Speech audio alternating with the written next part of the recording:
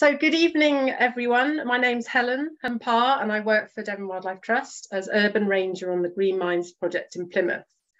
So we're a partner on this Plymouth City Council-led project, and it's funded by the European Regional Development Fund's Urban Innovative Actions grant. And it's a great opportunity for the Wildlife Trust to bring our experience and enthusiasm for wildlife and nature to the green and the blue spaces of a large city like Plymouth. So Green Minds puts nature and wildlife at the heart of decisions made about Plymouth's green spaces. It's about making space for nature and helping people reconnect with the natural world and getting all of the sort of physical and mental benefits that we know that this can bring. But this particular event is part of Devon Wildlife Trust's 60th anniversary celebrations, so extra special. So we'd really like to thank you for joining us. And we really couldn't do the work that Devon Wildlife Trust does for Devon's wildlife without the support of people like yourselves. And so any other information on future events you can find on the greenmindsplymouth.com website. But I will, as I said, I'll put a follow-up email out after this and with any relevant information. And so on to tonight's main event. We're going to learn all about butterflies and how we can help them, hopefully. And our speaker tonight is Jess from Devon Biodiversity Records Centre. So over to you, Jess. I'll let you share your presentation. Thanks, Helen. Let's get this. There we go. Yeah, that's good. Can see it. Lovely. Okay, well, thank you very much, everybody, for joining us, as Helen said, on such a beautiful evening outside. So my name, as Helen said, is Jess. I'm the community ecologist with Devon Biodiversity Records Centre. And the Records Centre, we hold, it's millions and millions of records of wildlife across Devon.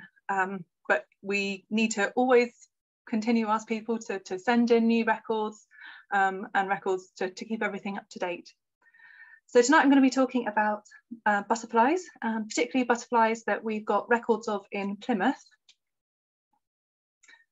So Helen's already given a brilliant introduction to the Green Minds project. And so one of the things is obviously challenging our existing attitudes and behaviours towards nature, how we think about it and how we engage with it.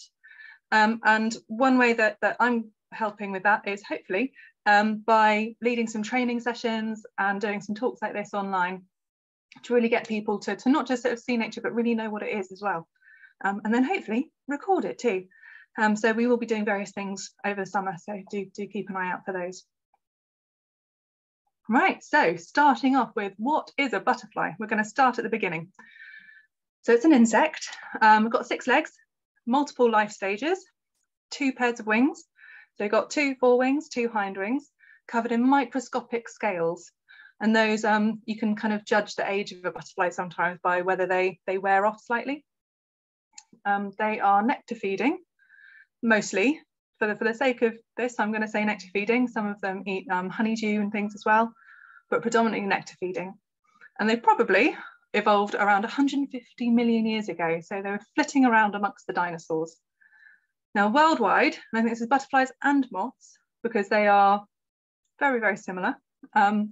Over 250,000 species, which is just quite mind-blowing, really. And in the UK, we've got about 59 species. I'm going to say about 59, because that number can change slightly. So that's sort of the basis. Now, having said that butterflies and moths are quite similar, we have 2 names for them. And there's some sort of rough rules of thumb of how to tell one from the other. So butterflies, active by day, and moths, active by night. Butterflies have these sort of clubbed antennae. So when the antennae come out, then there's a little club on the end, whereas in moths, they're not. And you get the big male moths with those huge feathery antennae as well, which butterflies just don't get. In general, when butterflies come to rest, they sit with their wings up together, erect behind them, whereas moths will sit with their wings out flat. And then butterflies, typically colourful, because they're out in the daytime, so you'll actually be able to see colours, whereas moths that are out at night typically drab colours. They're sort of the browns and greys.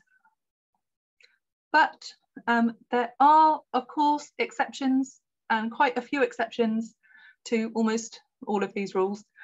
So day flying moths can be really brightly coloured. I saw a Jersey tiger outside my house this week, and just the red was just so startlingly bright, which is a moth. And then skipper butterflies tend to hardly ever put their wings up behind them. And lots of butterflies will sort of bask in the sun with their wings out. So we've got, this is the skipper butterfly, which also looks quite moth-like, doesn't it, with this big fat hairy body. But you can see the clubbed antennae here. And we've got, of course, the elephant hawk moth, which is just such striking colours for a moth, but no clubs on the end of these antennae. So the butterfly life cycle, I think everybody learns this when they're about 3.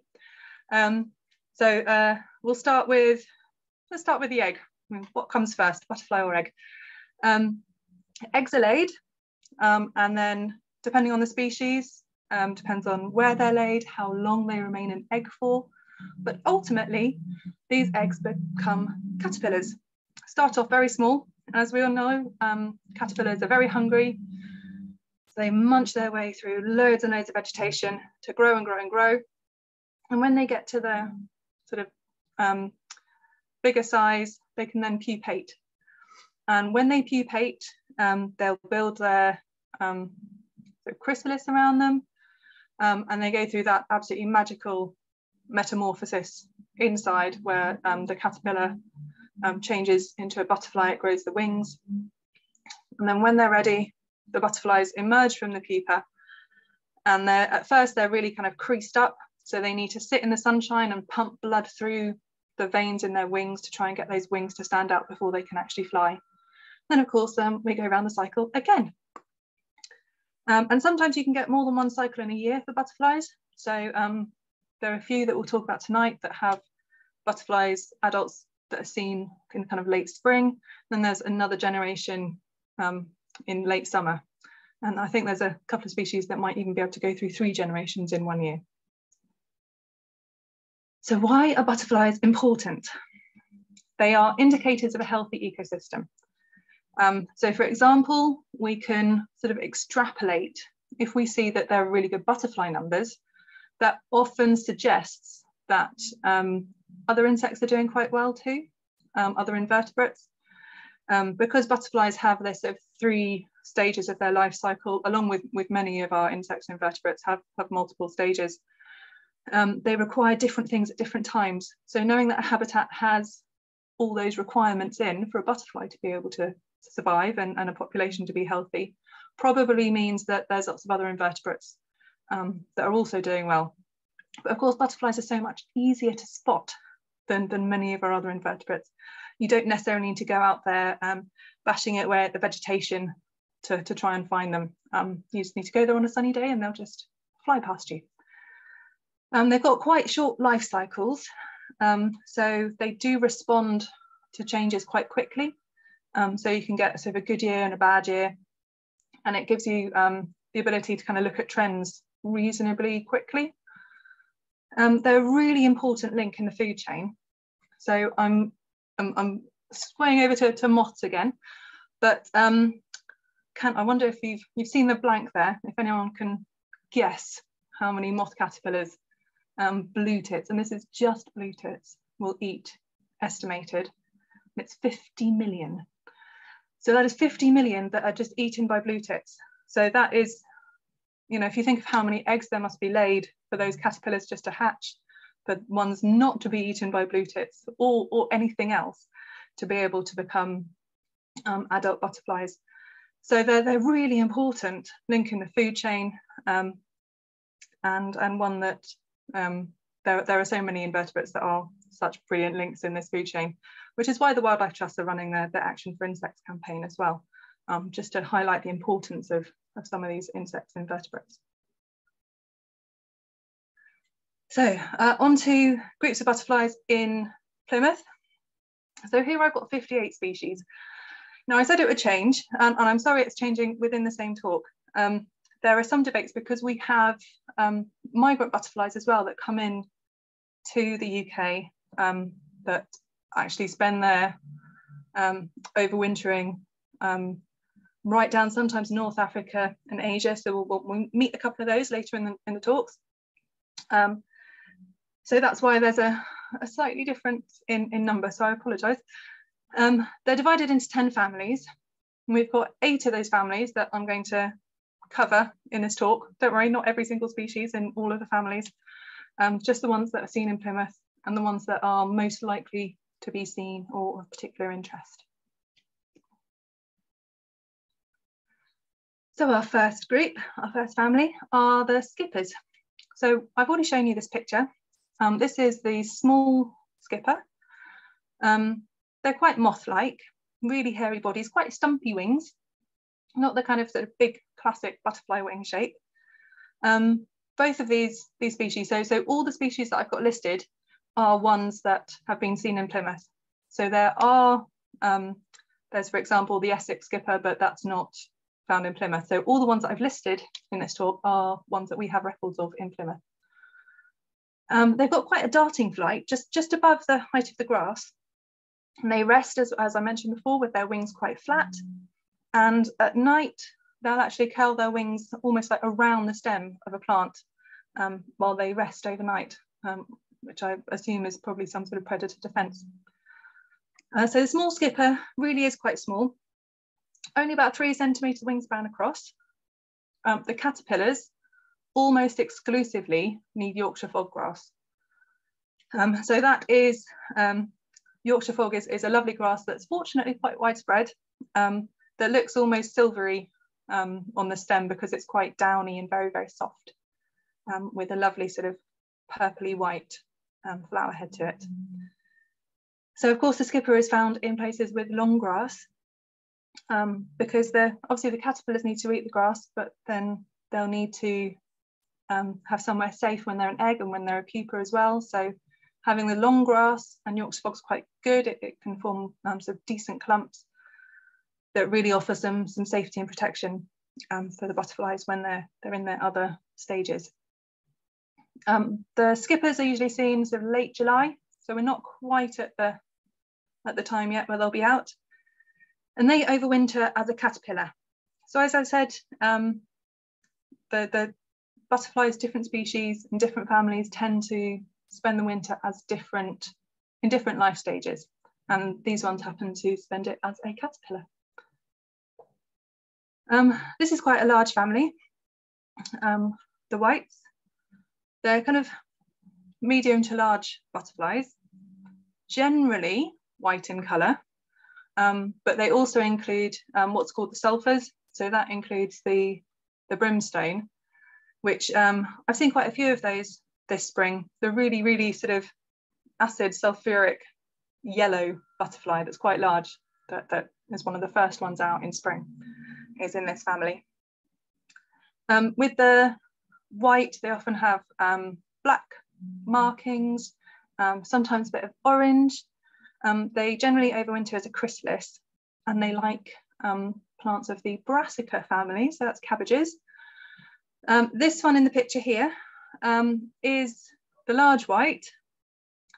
So both males and females, because you do get differences between sexes in butterflies, have this sort of black tip. Obviously we're looking at the underside of the wing, but if it had its wings open, you'd see the black tips. Females also have these black spots as well. So these are up to 7 centimetres across. So if we thought the small skipper was only 3, so these are more than double. 2 generations in a summer and overwinter as a pupa. And these are the ones that you'll commonly find in gardens and allotments, because the large white, their favourite food really is cultivated brassicas. So those are your cabbages and other things that you'll have in your garden and allotment. So that's what the caterpillars like to munch on. You've probably all found those if you've been gardening. This is a lovely butterfly that has, the first generation has sort of been and gone, the orange tip. This one here is a male. Again, both sexes have got black tips to the wings, but the male has got this really, really striking orange. which makes them really, really easy to identify, even when they sort of flitter past you quite quickly. They're the only ones that are going to be this white and orange colour. The females don't have the orange, which can make them very, very similar to small white butterflies. But they do look different underneath. So we saw the underneath of the large white before, and the small white's very similar, but the orange tip has got these markings underneath. So they do tend to sit and rest on things like in spring, it's like garlic mustard or hedge mustard, along hedgerows and in slightly damp areas. And when they do come to rest, you can really spot with this lovely sort of mottled markings that they have. Just to show you that whites are really quite tricky sometimes to tell apart. This is the green veined white. So again, very similar. It's got black markings at the top of the wings. It's got the black dots. But underneath, rather than just being quite sort of plain, it's got these sort of darker markings along the veins. And they are slightly greenish tinged. It's hard to see here because the background is also so green, but they are ever so slightly green. Wingspan about 5 centimetres, so kind of similar to the small white. And you'll find it in similar places as well to the orange tip. So they will, from above, look very much like a female orange tip. So with that in mind, the fact that they all do look really quite similar, my advice if you want to go and look for butterflies like this is, well, catching them requires equipment and generally some experience and practice. So I wouldn't advise that everyone just goes out and catches butterflies in case you damage them. But if you've got some binoculars, you can actually just sit and then you can see them when they're at rest, when you don't need to disturb them, so they're not going to fly off. You can zoom right in and you can really see what sort of butterfly they are. So I'd suggest just sitting. I mean, it's not a bad thing to do, is it? Sitting on a nice sunny day with some binoculars and looking to see what species of butterflies there are. If you do sit in a field, if it's a halfway decent field, you're almost certainly going to see a brown butterfly on a nice day. These ones are small to medium, all roughly brown, apart from the marbled white here, which I'll show you a picture of later. They've usually got black eye spot on both sides of the forewing, often with white centres, and then more eye spots are common sort of along the hind wings as well. And the larval food plants are grasses.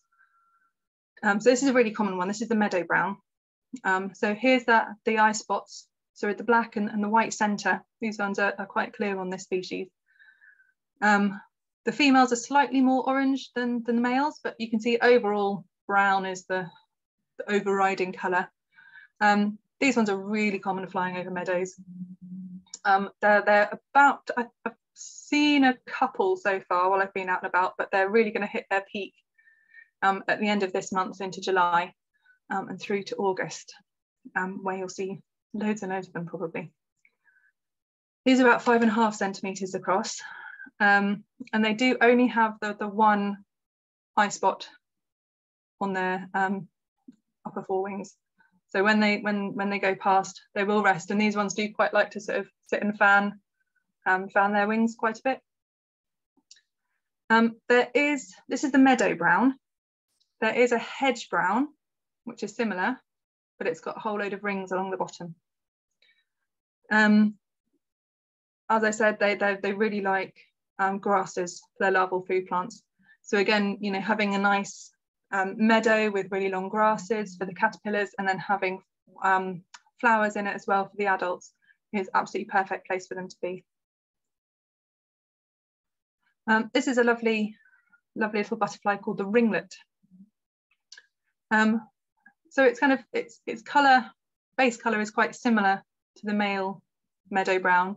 So obviously it's mostly the females of meadow browns that have the orange, but it's got more of these eyelets, and it's got them along the bottom, and when it comes to rest with its wings up as well, there'll be some on the underneath. So that's the ringlet. The adults feed on bramble and wild privet, and generally more sort of scrubby areas than grassland. but the caterpillars still need grass, part of the Browns family. And they like the sort of coarser grasses, so cocksfoot and false broom, things like that. And again, we're sort of going into July when we'll see those ones. Most of the browns overwinter as a caterpillar as well. So this is the exception to the rule, colour-wise. So it is a brown butterfly in family, but in colour it's actually black and white. So this is the marbled white, really, really beautiful butterfly. You can see that some of the markings, they come through underneath, but it's still got these really distinctive classic eye spots that a lot of the others have as well. When they open their wings, that sort of black and white, almost sort of checkerboard between the veins is really, really obvious. So it is one that you can spot as it flies past because of the colouring. These ones really, really like fescue, so red fescue, so that's quite a narrow bladed grass as opposed to some of the others which like those sort of chunkier grasses. Onto the blues. These are lovely. These are, I've seen some common blues out and about in the last couple of weeks, well, a few weeks really. They're usually quite small and they prefer quite open grassland. And the caterpillar food plants aren't grasses, they're wildflowers that you find in grassland. So bird's foot, trefoil, clovers, things like that for the blue family as a whole. The holly blue, bet you can't guess what that eats. Holly in the spring generation and ivy in the autumn generation. So that's one of the ones that has 2 generations in a year. And obviously because they come out at different times, they need to eat slightly different things. They all like quite open sunny spots, but they're also sheltered because they're so small. So like wide pathways through meadows where you might see them flitting about. So the males tend to be the really, really blue ones, the really strikingly blue. This is the common blue, and a male. It's just such a gorgeous, gorgeous colour. So they're small, 3.5 centimetres. They overwinter as a caterpillar. So this is the male common blue, and this is the female common blue. So it's much duller, much browner. You can see these little eye spots that they've got along here as well.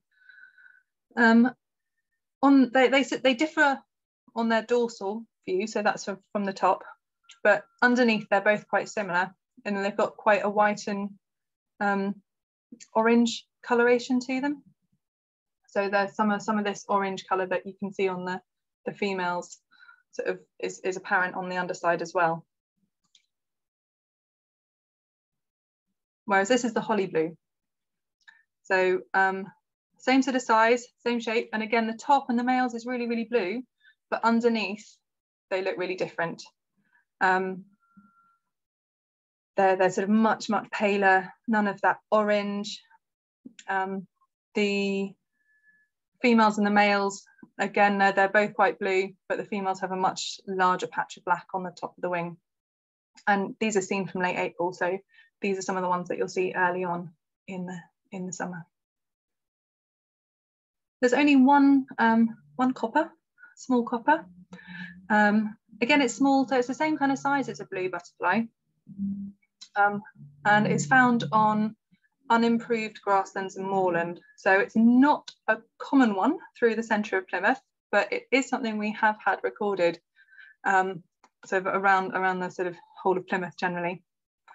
And these butterflies like sorrel and docks. So when I say butterflies, the caterpillars like sorrel and docks. But the copper butterflies have got a really fantastic striking orange colour. Hair streaks. I'm going to talk a little bit about this one in particular, which is the white letter hair streak. The purple hair streak we do have records of, but they are really, really quite old. So unless you fancy a challenge, going to look for the purple hair streak. If you do, we'd absolutely love to hear about it if you find it. It's the white letter hair streak that I'm going to concentrate on in this section. Hair streaks of the family are really quite interesting. They're all quite small. They're fascinating in that they lay their eggs at the end of summer, and the eggs start to develop, and then they develop quite slowly, and it gets to winter and they sort of just press pause, and then they resume in spring when it's warmed up a bit, and then they overwinter as an egg, which is quite unusual in our British butterflies. So a small caterpillar comes out in spring, and lives on its favoured food plant, which is often tree species for this butterfly. So for the white letter hair streak, it is elm. I've got another picture of it here. So you can see here that it's the hair streaks get their name because they have a sort of a big streak on their underside, and this is the white letter hair streak because they basically have a big white W on their wing. It's one of those very inventive names for a butterfly. And these ones, I mean, you can see this is an elm leaf here, and it really is very small. It's a very small butterfly. They are in the southwest really, really rare, and we are lucky to have a population in Central Park. So I think there's another population as well in Plymouth, but there's one in Central Park. Obviously, living on elms, this butterfly really, really suffered over the last few decades because of Dutch elm disease, and we lost so many elm trees. And even now, you know, when our elms try and grow, they get to a certain age and they don't get any further, which is unfortunate for these butterflies because they're really loyal to not just elms, but one elm in particular. So because they rely on elm for their entire life cycle, the eggs will be laid on an elm tree. Those caterpillars will grow up and live on that elm tree, and then the adults will live on that elm tree. So occasionally you get a little bit of a mix if there are populations near each other, and occasionally they'll come down from the tree and forage on other species such as I think it's thistles that they're quite fond of. But other than that, they really do stick on their tree quite loyally. But we're very lucky to have a population in Central Park, and there has been some work from other Green Minds partners. I think that you can go to the park and you can find out a little bit more about them. And again, if you want to have a go at seeing these, you'll need some binoculars because the adults are very small and at the top of an elm tree, and we'd love to hear about it if you do spot them. There's only one fritillary within Plymouth, and that's because most of the fritillaries like some really quite specific habitat, and they're found on moorlands and more sort of areas away from the city. But silverwash fritillary is a little bit more flexible, and I saw some last summer in Derriford County Park in Bircham Valley. Really, really beautiful. They're quite large, so they're really, really striking, quite big, that fantastic orange colour, which is typical of the fritillaries. The larval food plant is violets, so that's why they tend to sort of be found along sort of woodland edges and the edge of sort of really rough, almost sort of moorland grasslands. So silverwash fritillaries tend to be seen sort of towards the end of summer, so July and into August. But really, really beautiful butterfly if you do are lucky enough to spot one. And then this, I'm afraid I just had to call it other, because there's a whole group of butterflies that belong to this family. There are some, this is the family that include some of the migrants. So this one here is one of the migrants. This is Painted Lady. Most of these butterflies are quite large. This one is a bit over 5.5 centimetres, so it's actually one of the smaller ones from this family. The caterpillars like thistles, So, you know, really important to have some little messy patches, various places, thistles for butterflies like this. Get 2 generations in a summer. So these are the migrants. So the adults will fly over, so late spring, and then they will have lay eggs, caterpillars, and then there'll be another generation. And then I'm trying to remember now if they might even manage to squeeze in another generation, but it's different adults that will fly back. When I say back, these butterflies, they travel all the way from North Africa. You find them overwintering in Central Asia and the Middle East, and then they come back and recolonize Europe in the summer. And I think that for a butterfly that's only 5.5 centimeters across, a small insect, to travel the distances it does is absolutely amazing. And you do get sort of bumper years of this one, and sometimes not so many, depending on obviously all the climates and changes that may have faced on its way here. Here we've got one that I'm sure most people will recognise. It's the peacock, with these beautiful big sort of eyes on it here. Like most of these butterflies, it overwinters as an adult. So although it's these striking colours on top, when it folds its wings together, the underside they're really, really sort of mottled, brown, camouflaged, really cryptic.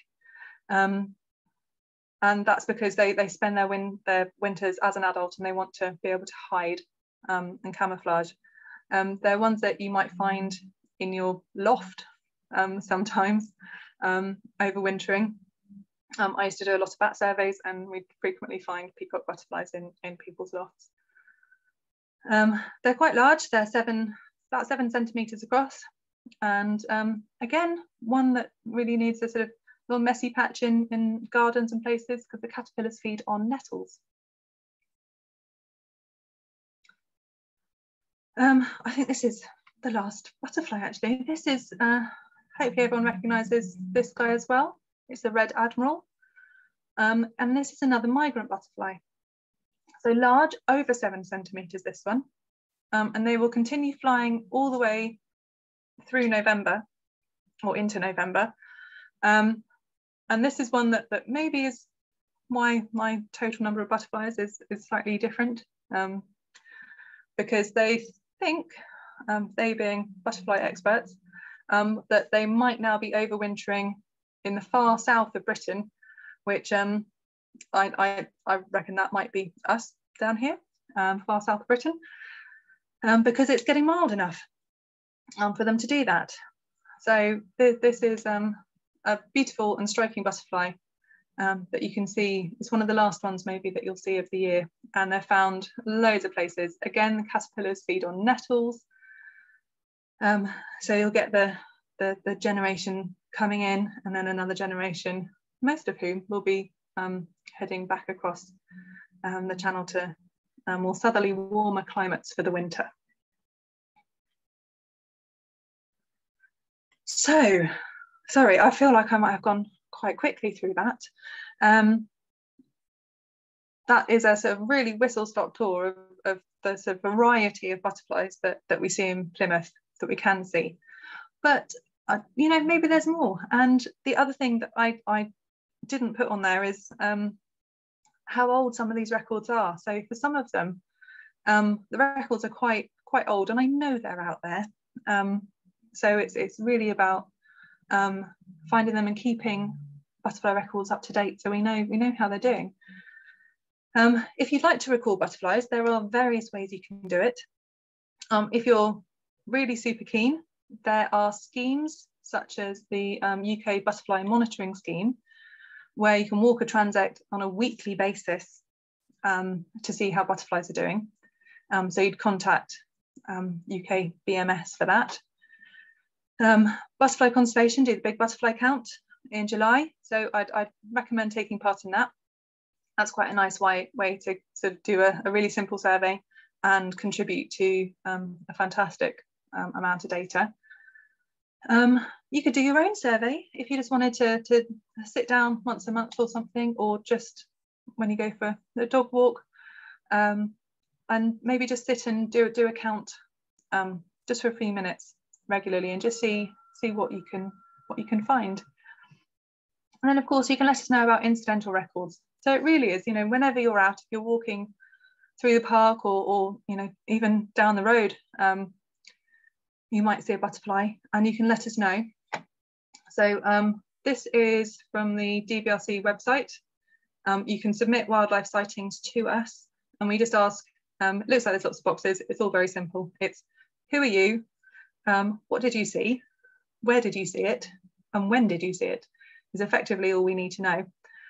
And then we've got also a way that you can submit records on iRecord, which is a recording app. So for anyone who's keen on having apps on their mobile phone, then you can record butterflies and everything else as well that you want to send us through iRecord or on here. So what does the future hold for butterflies? Butterfly Conservation, who are sort of the national charity and the experts, last produced their document, which they do sort of every few years, called the State of the UK's Butterflies Report. So that last one was in 2015. So I'm sure that another one is probably in process at the moment. And that showed that both specialists and generalists have been declining. So that's some butterflies, you know, are able to have multiple types of food plants, and if their favoured one isn't there, they can make do with something else. That's a generalist. And then there are specialists who really just need one larval food plant, or things like the hair streaks, who sometimes just live on one tree. But both groups have been declining. 76% have declined over the last 4 decades. And then with climate change, that is showing almost a bit of a mixed picture at the moment. So it seems like some of them seem to be doing better. So for example, the comma, which is a fantastic butterfly, and the speckled wood, which is one of the brown butterflies that I've seen loads of at the moment out in the woods. Both of those have increased their range sort of further north throughout Britain. As you know, things are getting warmer further north, they're able to spread up that way. But we should probably also remember that over their entire range, it's probably getting much hotter in the south of the range, and they're losing ground there. So they're just sort of being pushed north, to which, of course, one day there will be a limit. And then there are some that initially really do look like they're sort of missing out. So for example, not a species that we have in Plymouth, one that you tend to find up in the Lake District and in the Highlands of Scotland. It's called the mountain ringlet, and that, as you can imagine, lives on mountains, and it goes up and up the mountain, and things get warmer and it's going to run out of mountain. So climate change, although butterflies do like much warmer, sunnier sort of situations, there are going to be limits. So what can you do to help? Recording, you know, from the Records Centre point of view, really useful. Really helps with where butterflies are seen, and you can tell if there are years where they're doing well. Really helps to contribute to sort of long-term data.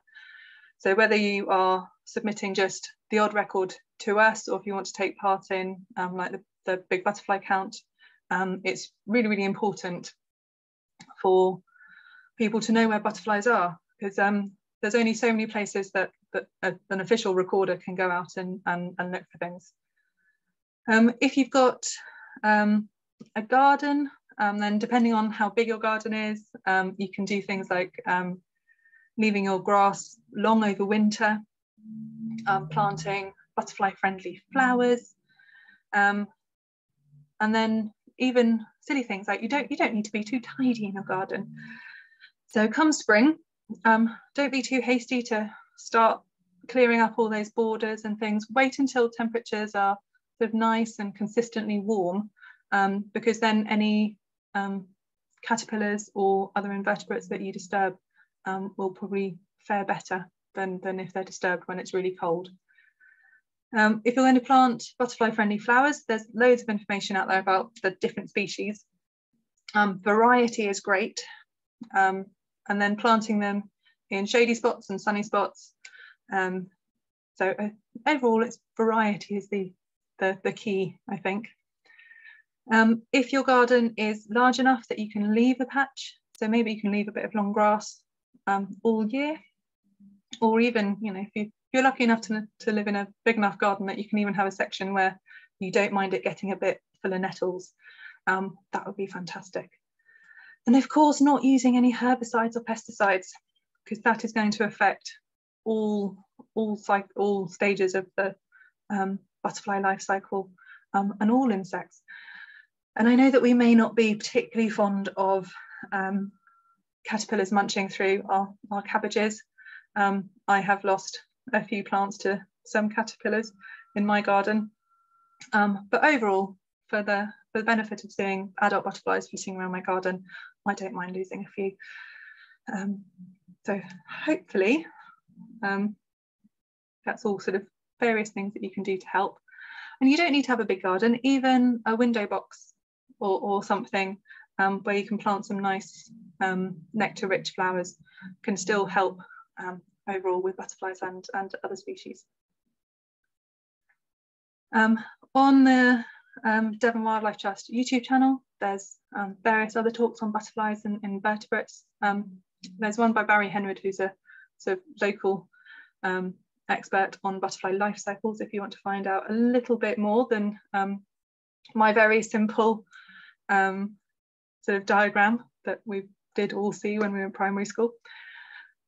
Butterfly Conservation, as I said, they're the national charity and experts, and they've got so much information on all the different species, and really worth going to have a look at what they've got.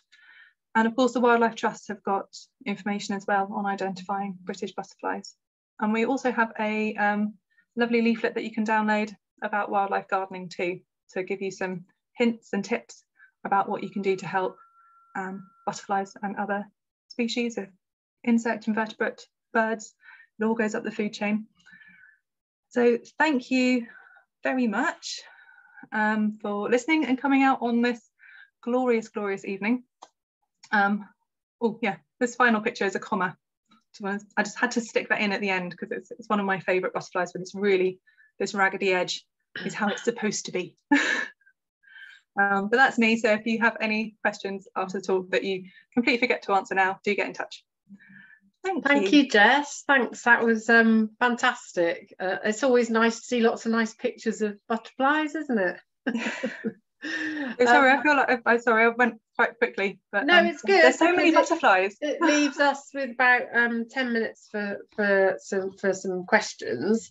And just before we've got a couple of comments, but not particularly questions. So if you think of anything, nothing's a silly question. We'll answer it if we can. Do pop it in the chat. But what I was just astonished by that 50 million caterpillars fact. That's incredible. And to me, I probably would have said 100,000 or something like that. And to me, it shows how critical it is, doesn't it, to have as many insects, all sorts of insects, butterflies and everything else, to provide the food that those birds need, and obviously moss for bats and things as well.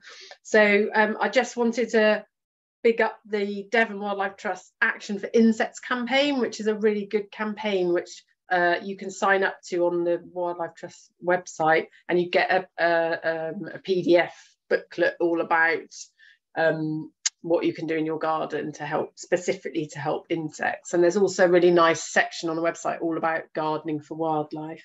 So I'll try and send around as many links to things that we've mentioned as I can, like the Barry Henwood's talk and the ID butterflies. So don't feel you have to write everything down in a big hurry now.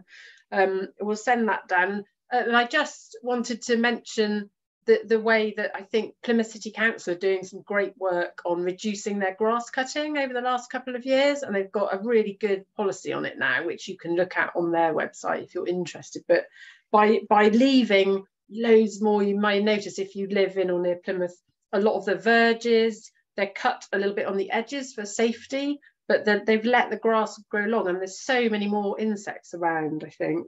So that's really fantastic news. And I wasn't really aware of the leaving the overwintering, so that overwintering that the butterflies. So I do have a quick question before we get on to the other questions. I've always thought butterflies had a very short life. They didn't live for very long, like some a few days, but is that wrong? And how long can they live? Well, they'll live less than a year. So the ones that overwinter will they'll overwinter and then live sort of long enough to lay the eggs of the next generation, and then it will be another generation that will overwinter, I think. Okay, so but yeah, that's really interesting. So I've got someone who has sent a link through about some butterfly walks and moth trapping events that Butterfly Conservation do. So I'll definitely pop that round in the email. But if anyone wants to find out, they can look at the butterflyconservation.org website as well, events for that. And if anyone's interested in leading butterfly walks or moth trapping, they could, or volunteering with Butterfly Conservation, there's a link to that which I can send round. Obviously, Butterfly Conservation representative here tonight, which is fantastic. And then also there's Devon Moth Group. I know Barry Henwood's a member of that as well. So there's moths as well. Don't forget the moths, because we do have about 2,500 types of moths, don't we, Jess? Yeah, we did moth trapping last summer in Plymouth. We did a session in Central Park, and we did a session at Poole Farm as well.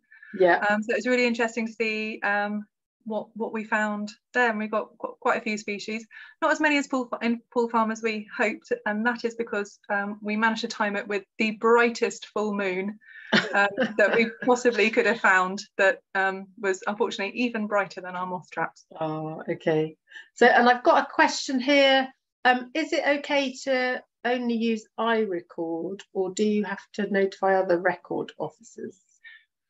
So with iRecord, they go to a kind of central database, and from there other organisations and groups, so for example DVRC are able to access those records, so that will kind of go to a central place. Okay, so if that's your favoured route, then yeah, stick with that. Yeah, thank you. And if people, there aren't any more questions I can see unless you've had any. I've had a couple. Yeah, just before you go through those, if people were always really keen, and I will send out a link for some feedback for a little survey after the event, but if anyone's got any feedback now for us, just pop it in the chat, because it's really good for us to know if we pitched it right, if it's useful, if you're going to take any action as a result of our talks, because if you're now, well, I'm going to leave that patch of my garden wild, then no, that's really fantastic news for us. So it'd be lovely to hear from you if you're planning to do anything differently.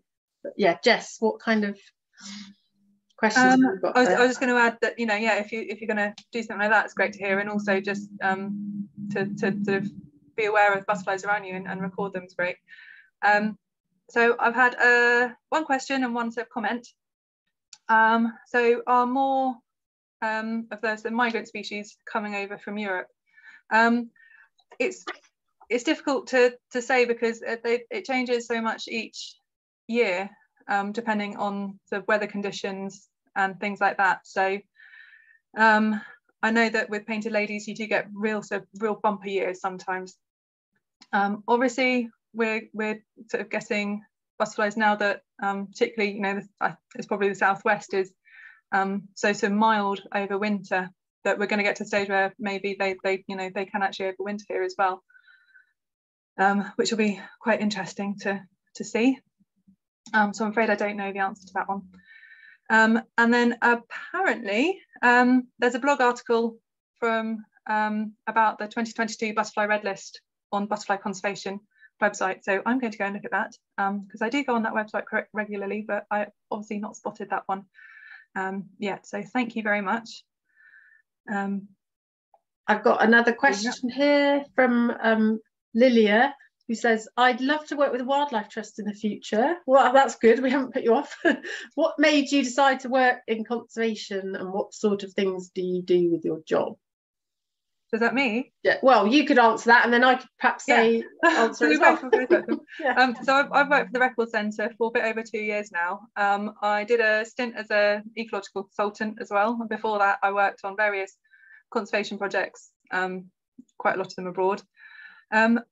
Yeah, community ecologist is a brilliant role. It's really fun, really diverse. I get to go outside a lot. Today I was out, I was telling Helen actually, saw lots of butterflies and some lovely like huge butterfly orchids as well, in a really beautiful spot in Devon, doing a bit of training to some a community group. Yeah, it's fab, and I've just, I always wanted to do this, and here I am, so yay. Yeah. Well, I'm sort of similar. I've always sort of loved being outside, so that was a big bonus. And also for me, it's about sort of making a difference. It might only be a small difference, and obviously there's all sorts of global things going on, but we can't always do anything about that. But we can do something on our doorstep, and we can all do that. And we don't have to make a career of it. You know, everyone can get involved with conservation and the sort of, you know, making space for nature all around us in our gardens and our towns and villages. So yeah, I'd say if you're interested in a career in it, then sort of get out there, do some volunteering and learn more, come to things like that, talks and events, and just learn more about it. And the more experience and volunteering you have, along with perhaps some relevant qualification, then you know, the more chance. It is a competitive industry, but I think it's, when you're in it, that you're working with a lot of very like-minded people, so that's what makes it so enjoyable as well. So hopefully that's a useful answer. And then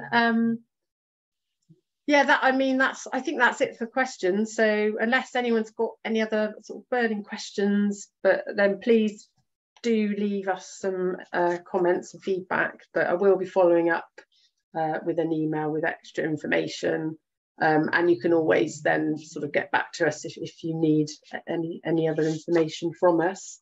Yeah, I don't think I had anything else to say. Jess, anything else? No, I'm trying to think. I don't think we've got any. Have we got any butterfly walks booked in this summer? Green Minds? We've got some other. We've got a wildflower walk, haven't we? Yes. That Jess is, and I'll be there. Jess is running in early July. But again, take a look at Green Minds. I think it's early August. Oh, sorry, August. It's in early August. But and I will be spotting butterflies as well. If we're looking at wildflowers, hopefully, if the weather's nice, we'll see some butterflies as well. So you never know what you're going to spot on these walks. And we've got also in July, which is probably the one I was thinking of, an invertebrates event with John Walters, who's a really fantastic entomologist who lives in Devon, and we're getting him to come down, and we're going to do some sweep netting and look at all the bugs. But I'm sure we'll hopefully see some butterflies then. So there's lots of things going on. And so the Green Minds Plymouth events page, and also if you're not local to Plymouth, the Devon Wildlife Trust events page has lots of things. Summer's the time for lots of these visits. So hopefully we'll see some of you at those. And there's another, if you're interested in marine wildlife, we've got another talk that's in July as well, which is with Paul Naylor, who's a fantastic marine life photographer and expert. So that should be a really good one. And for the online talk, that's an online talk. So the other two are in person, but the online ones, there's plenty of availability for those. So do join us if you're interested in seeing some incredible marine wildlife that we have around Plymouth and around Plymouth Sound. So I've got a couple of people saying thank you. That's nice, and come along to future events. But I think we're finishing a couple of minutes early. Thanks everybody for joining, and we hope you enjoyed it. Can I go back outside now? Yes, you can all get back outside in the garden now. You're allowed. Thanks very much. I'll just stop the recording there.